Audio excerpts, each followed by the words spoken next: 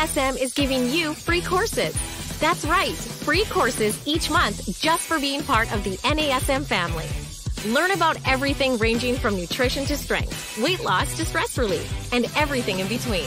Click the link in the bio for information and to claim your free course before they're gone.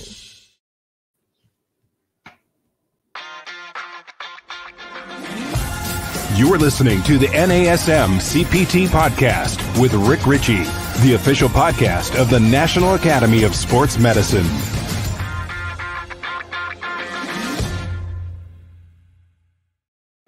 Hi, everybody, and welcome to the NASM-CPT Podcast. My name is Rick Richey, and I want to tell you a little story before I get talking about what our topic is. Wow, that's not true. Let me tell you what the topic is. Today, we're going to talk about scapular movement. We're going to talk about how the scapula moves. What are some of the issues that we tend to see? What are the muscles that create the joint actions? And we'll talk about common scapular movement dysfunctions. And then maybe just gently address some of the ways to address those with your clients. But it all started for me when I didn't know I had shoulder dysfunction. Well, I knew I had a little rotator cuff issue that happened when I was a sophomore in college. But one day I was at the gym and I was in the changing room and I was taking my shirt off. And when I put my arms back down from being over my head, one of the trainers was like, "Whoa, that was crazy." And I was like, "I know, I'm jacked, right?" And he was like, "No, that's not what I'm talking about." He goes, "You were jacked up. Do that again. Put your arms over your head." So I put my arms over my head. And he said, "Okay, put your arms down." And I put my arms down and he goes, "Whoa." And so he's looking at me from behind, posterior. And I'm like, "What? What's happening?" And he was like, "Man, you put your arms overhead. And when you bring your arms down, your shoulder blades basically drop down and smack each other." It was like they run after each other, like there was some kibble that was just thrown down and the dogs are jumping after the bowl. They would just smack into each other. And I was like, that doesn't even make any sense. And this happened years ago. So not like we didn't have phones with cameras on them that you could easily actually see or picture what was happening. So I'm trying to go to a mirror and put my arms up and lower them back down. But as he pointed it out, I started noticing how it felt. Now, it didn't feel unusual because that's just what my arms feel like when I put my arms down. So I went to physical therapy and I had my shoulders looked at. So let me tell you what happened. I put my arms down and those shoulder blades, when they would go, they'd go in the upward rotation fine, but they would drop into downward rotation. They weren't decelerated into downward rotation. So the muscles responsible for decelerating downward rotation of my scapula were not participating in the movement. They didn't let that happen. So think about what that would look like while I'm doing an overhead press and all the muscles that are not supporting me in that process. One of the other things that we know about shoulders is that we tend to be stuck in downward rotation. We are limited in our ability to go into upward rotation. So if it's limiting my ability to take my arm overhead because the same muscles that are supposed to support me in lowering downward rotation, decelerating downward rotation, are also the ones that accelerate upward rotation of the scapula. All right. What if you're listening to this, you have no idea what I'm talking about? What is upward and downward rotation of the scapula? Let's start here. Let's start with scapular movements. We're not going to start with upward and downward rotation. We're going to finish with that one. So here's what I want you to do. I want you to shrug. Shrug your shoulders up towards your ears. Shrugging the shoulders up towards your ears. All right, that is called scapular elevation. When you lower them back down, it's scapular depression. What muscles then are responsible for scapular elevation? Well, we'll name a couple. One, and the easy answer, is the upper traps. So we know, like, if we're shrugging and we're doing exercises, that exercise specifically, we'd think, all right, that's good upper trap exercise, shrugging the shoulders. Well, there's another muscle that literally has that joint action in its name. And that muscle is the levator scapula. So it is the muscle that elevates the scapula, the levator lifting the scapula.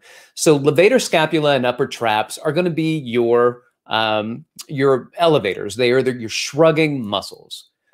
Well, here's the thing. When we do exercises, we tend to like to shrug. So things like the upper traps and the levator like to jump in and have us do this elevation as opposed to maybe retraction or maintaining a neutral position or depressed position in the scapula.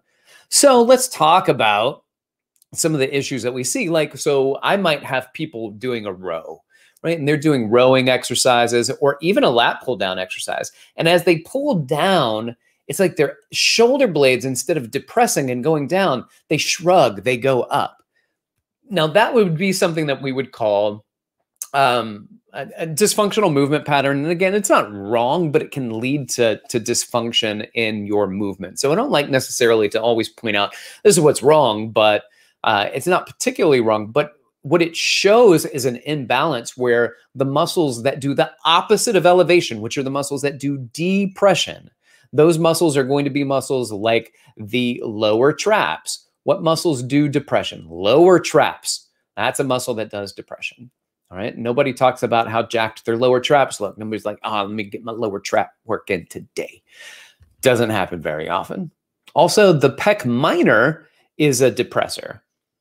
Here's what's interesting and also problematic. The pec minor is usually better at it than the lower traps. So when people do depress, they like to protract and jet their shoulder blades forward and get in this protracted position. So then we see people rowing or doing lat pull downs, sometimes even pressing, and they might elevate. So we cue them out of it, and then they protract because the pec minor has those two joint actions.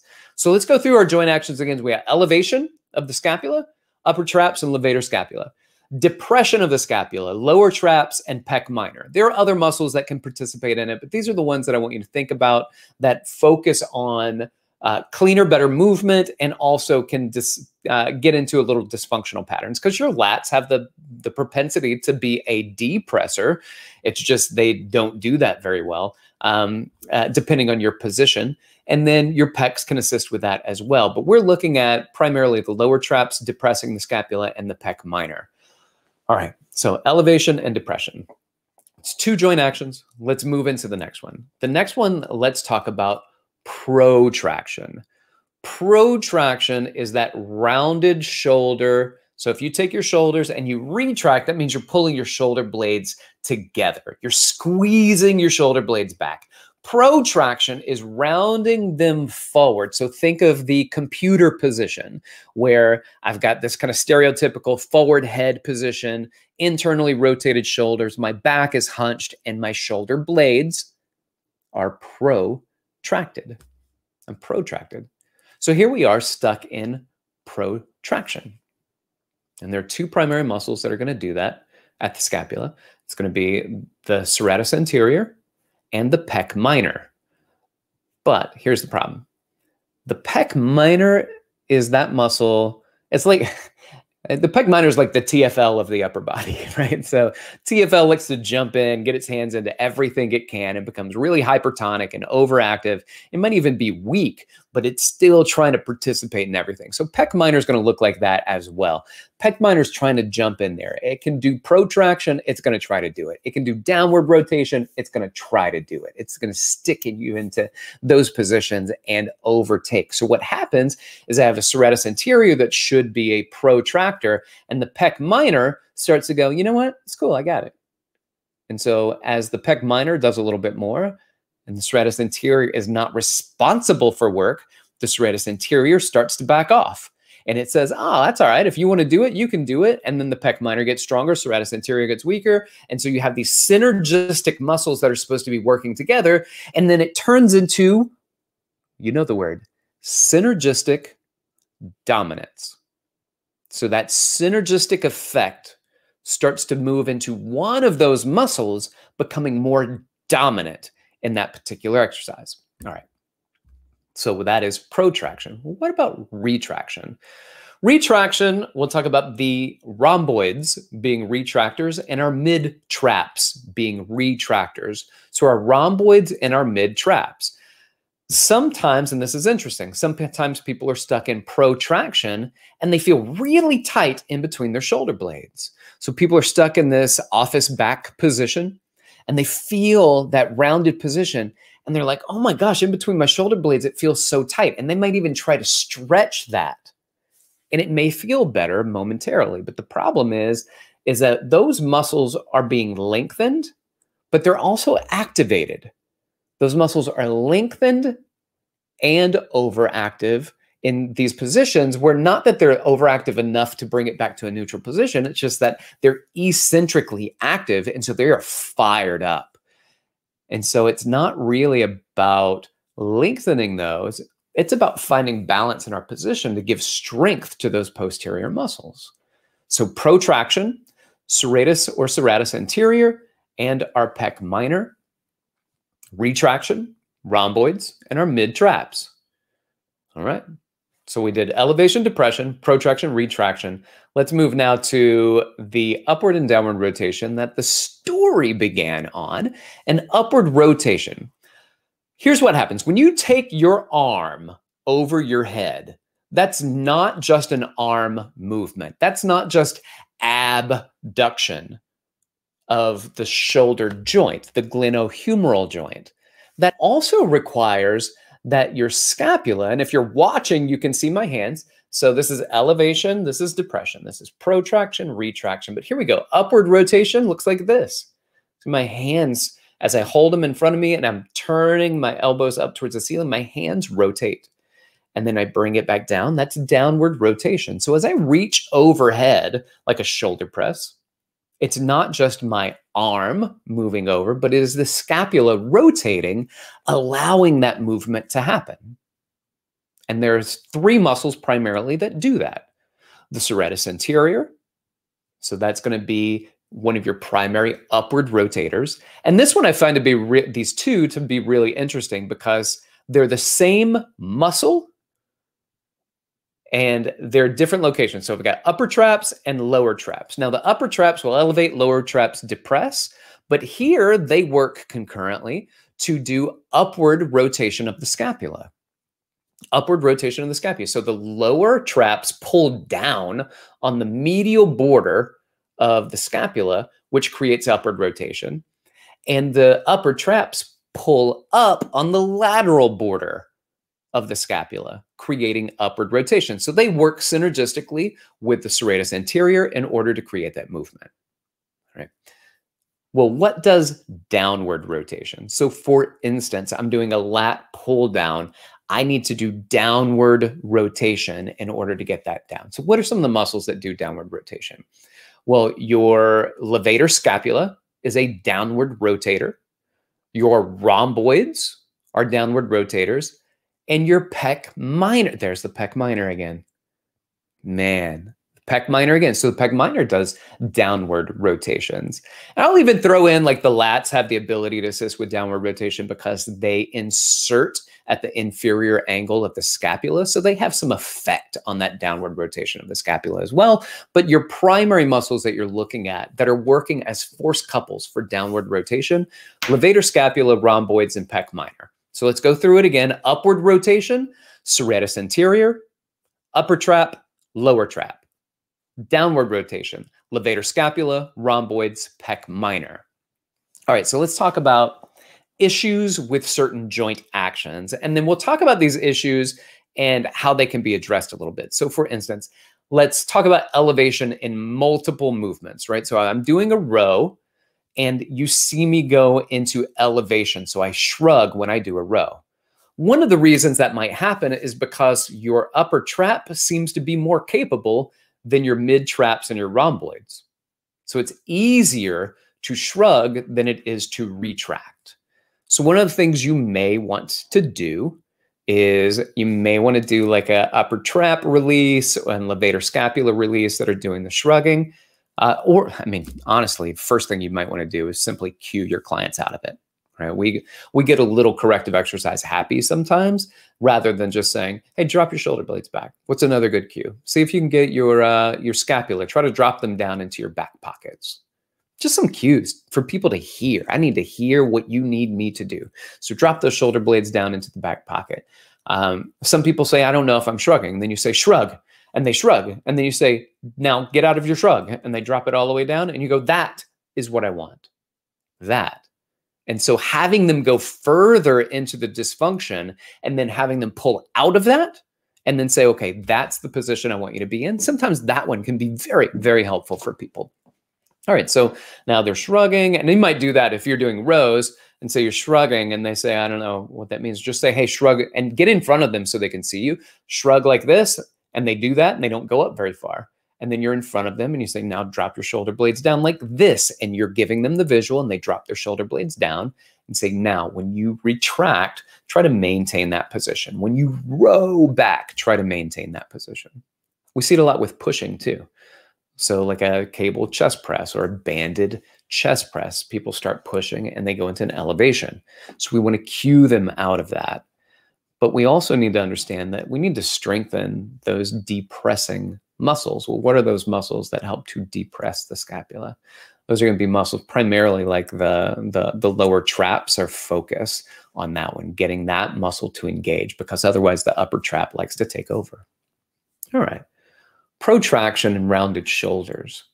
Now, Rick, you said that serratus anterior is part of the protraction, and you said we're stuck a lot of times in protraction. So serratus anterior is overactive. I'm going to tell you right now, probably never, ever in any client you ever meet will the serratus anterior be overactive. It's most likely a pec minor is going to be a huge contributor to that. So pec minor is going to be a huge contributor to that. It likes to protract us. It likes to shorten and control what's going on at the scapula a lot more than some of these other muscles. So when we look at this, if I want to engage my serratus anterior more, I need to protract, but I need to be in a position where the pec minor is not going to jump in and try to help. So how do I do that? We do it through something called reciprocal inhibition. I need to do a joint action that my pec minor is lengthened in. So if I'm going to protract, which the pec minor will participate in, I need to get it out of a movement that it's not shortened in. So for instance, the serratus anterior does upward rotation of the scapula. Pec minor does downward rotation of the scapula. So if I want to focus on serratus anterior activation over pec minor activation, I'll go into upward rotation of the scapula and then practice my protractions. So what we're doing is we're reciprocally inhibiting the pec minor by going into upward rotation, and we're preferentially activating the serratus anterior. And that's how we work on focusing that exercise. What you will want to do beforehand is now go through the corrective exercise continuum with the pec minor. Let's do some release on it. You can use a tennis ball or some type of trigger point ball or a cane, or the loop-de-loos, all the inhibitory tools that are out there. Inhibit. And then do what? Stretch. Well, when you stretch the pec minor, one of the things, it's a pec stretch, which you can do. But remember, if you go into a little more abduction, so take the arm over the head a little bit more when you do your bent arm pec stretch against a wall or in a door frame, something like that. Just go into the arm a little bit overhead, the hand a little bit overhead, because what that does is that now, because the pec's a downward rotator, we're going into upward rotation, so it stretches the pec. Now you're going into this retraction by pushing into that pec stretch. And so it's stretching out that protractor in two of those joint actions, in two of those planes of motion. It's lengthening in upward rotation. It's lengthening in retraction of the scapula. So you stretch the pec, and then your serratus anterior activations are going to be better because your pec minor is not going to be like, ooh, I'll do it. Ooh, let me in. Oh, I got it. Hey, no, guys, don't worry about it. Let me get in there. Finally, we're trying to. That was a blow dart with a tranquilizer tip on it. That's basically what we're trying to do. It's we're trying to trank the pec minor, get it to calm down, stop jumping in on everything. And now your serratus anterior has a chance to activate.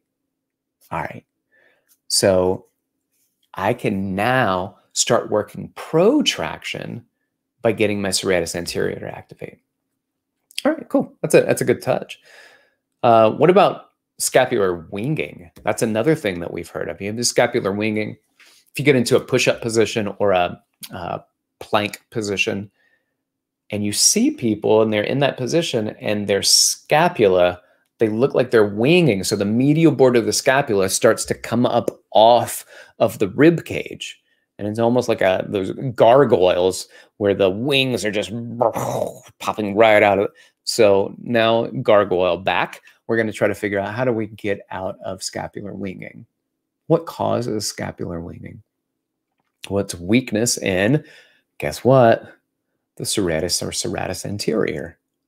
So that muscle, that's a muscle that we know is commonly weak and underactive, but we see it being weak and underactive in several positions. I can't maintain my plank position or my push-up position without the scapula lifting up off of the rib cage.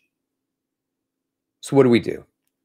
Well, we find muscles that do the opposite of that. So what are some of the muscles that, or that cause the winging? One of them is going to be the pec minor. My goodness, the pec minor keeps coming in as like I don't want you to think of it like a naughty muscle. It's just like, hey guys, I'm just trying to help out.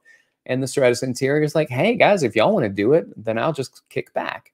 So we need to get the pec minor to calm down. We need the serratus anterior to jump in there and start participating a little bit more. And that will help to pull the medial border of the scapula back on top of the rib cage. And the other muscles that will assist with that will be the rhomboids and the mid and lower traps are going to support in that process as well for scapular winging.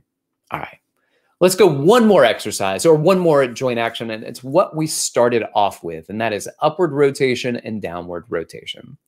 So again, if I go into upward rotation, sometimes we don't have a lot of range of motion in that. So overhead athletes, people that get pinching or an impingement in their shoulder when they reach overhead, it's probably because their downward rotators are too hyperactive.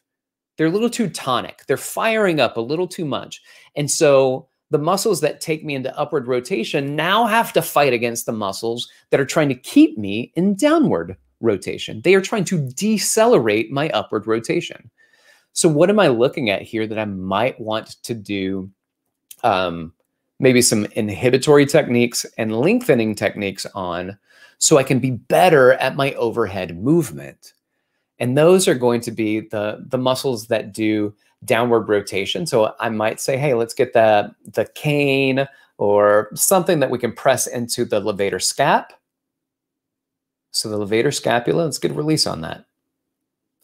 Rhomboids would be another muscle that helps stick you into downward rotation. So that would be like a nice little foam roll going across your mid-back and just rolling across the rhomboids, maybe get them to calm down. I would say out of the three muscles, rhomboids are my least concern that are trying to get you in downward rotation, because these muscles, as we've seen, they are retractors also. And so they're usually not firing as well as they should. But levator scapula, it's an elevator. Remember, that muscle always like to be like, yo, let me get in on that.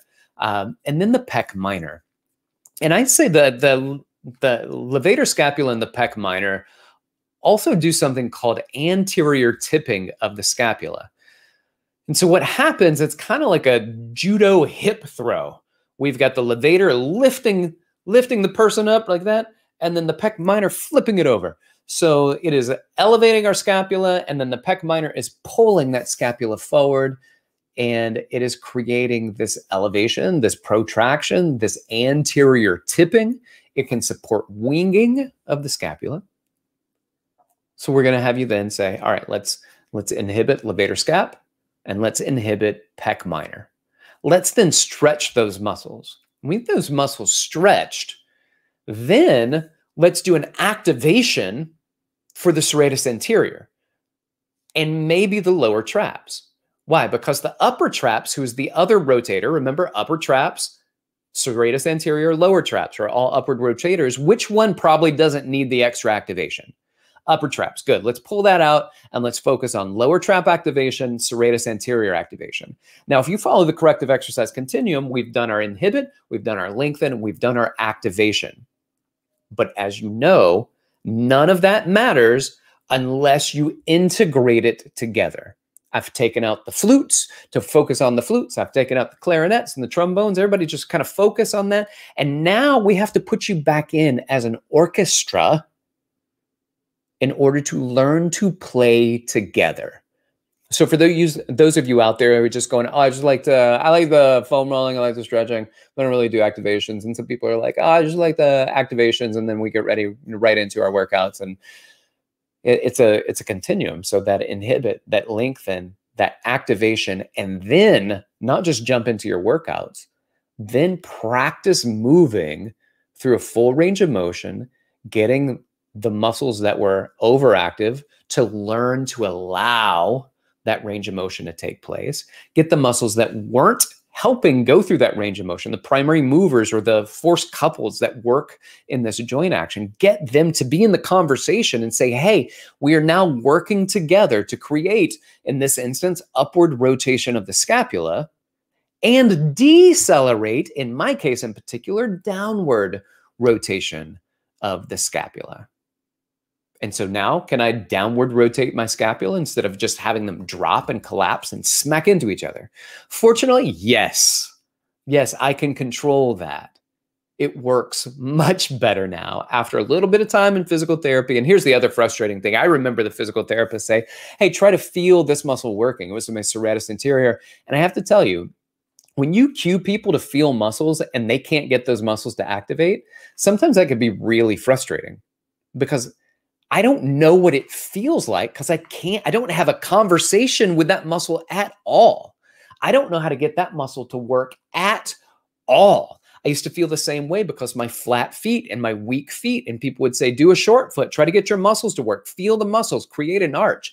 I didn't have a clue what any of that meant because I've never had an arch. I've never requested that movement from my feet. Now it's a little bit different. After years of trying to have these conversations and slowly building up these neural patterns and encoding these movements. And is my movement the best? Do I have the best movement out there? I mean, it's pretty good. It's pretty good. I'm just kidding. It's not that good. There are things that I still work on. And my scapular movement, one of those things that I still work on regularly. I understand today it's pretty complicated.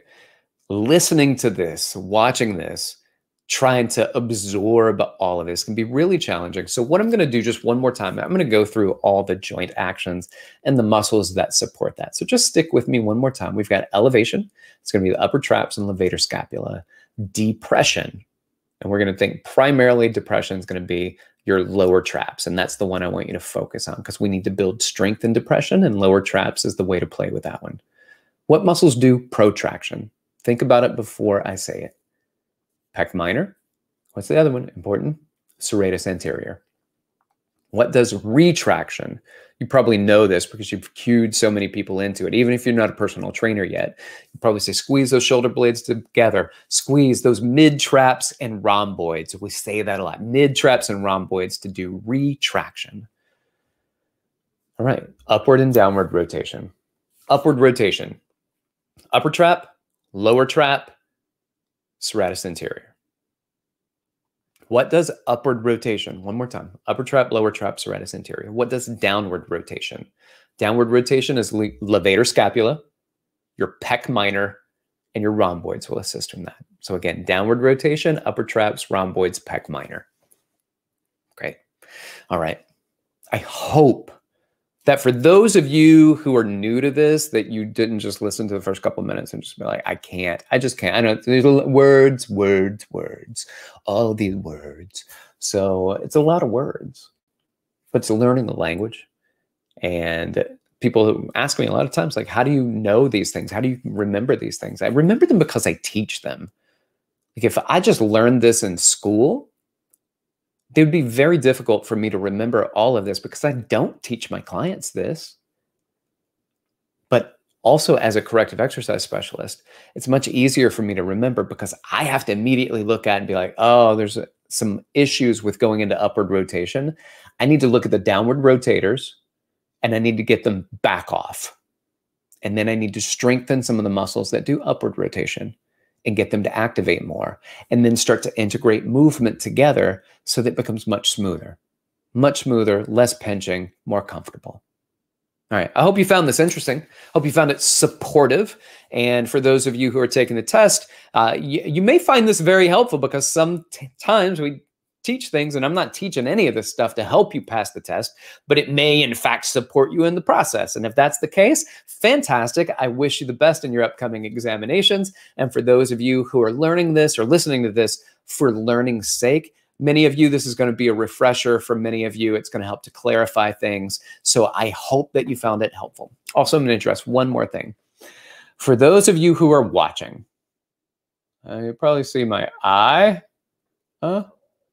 Yeah, so it's allergy season right now when I'm recording this, and I went to itchy eye, to scratch my eye, to now bloodshot eye. So if you're watching this the whole time, you're like, ew, what is going on with old bloody eye Rick over there?